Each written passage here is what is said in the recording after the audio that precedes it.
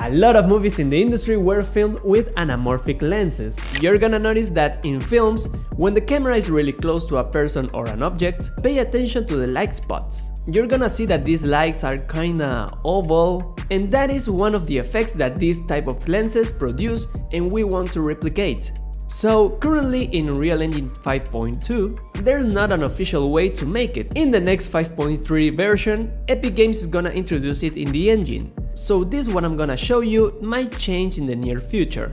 I'm gonna do a video showing you the new way to make the anamorphic lenses, so be sure to be subscribed to the channel. Until that, we're gonna select our camera, look for the squeeze factor, and set it to 2. Now we have to scroll down where it says crop, and we set this into 16:9 to go back to the previous aspect ratio. But doing this, if we set the background out of focus, we're gonna see that the light shapes are oval now.